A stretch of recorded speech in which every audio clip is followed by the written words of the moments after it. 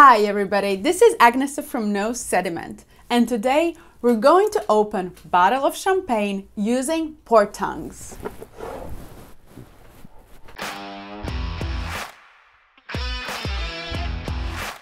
Possibly one of the greatest ways to open a bottle of champagne is with sabre, and I have a video on that. Make sure to check it out as well. I will link it here. But there are other fun ways to open a bottle of champagne, and one of the most exciting one is using PORT tongs. It will require a little bit more inventory than sabrage though.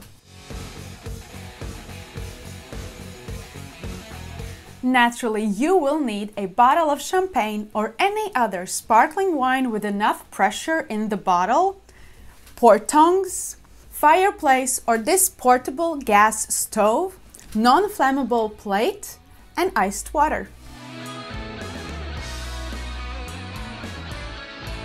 First things first, and that is safety. I have talked about the importance of safety measures in my video of sabrage, and the same applies here. Make sure your champagne bottle is well chilled. Do not shake the bottle before you open it. Do not place the bottle where trajectory of flying cork might harm you, your family or friends, animals, or for example, expensive lamp.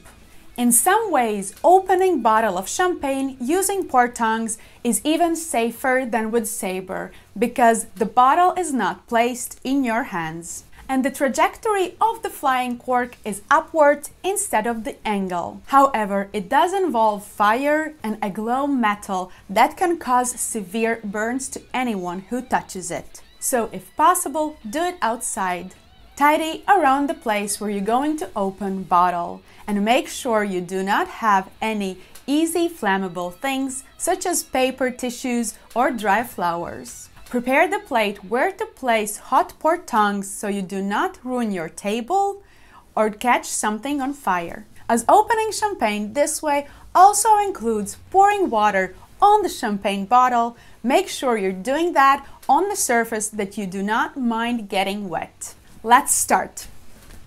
Place the bottle of champagne on the plate and remove the foil capsule, but leave the wire cage on. Prepare the water with ice. You can simply mix water and ice in the glass, or if you are worried that water will create a lot of mess, you can use water and ice mix in this water spray. It is important for water to be ice cold so you can create that sudden temperature change to remove the cork. If you are planning to use fireplace, it should be well lit by now. If, like me, you're going to use portable gas stove, you should light it now.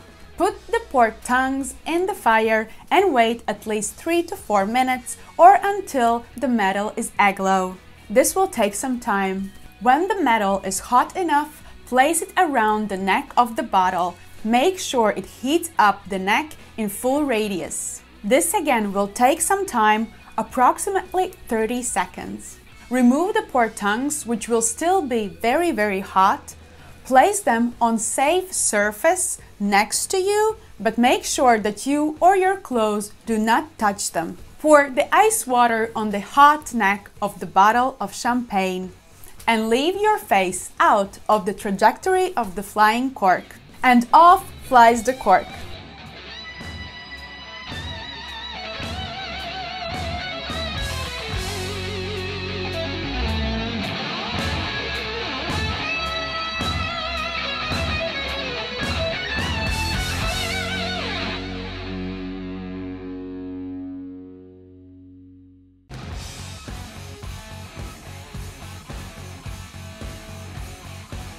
Cheers!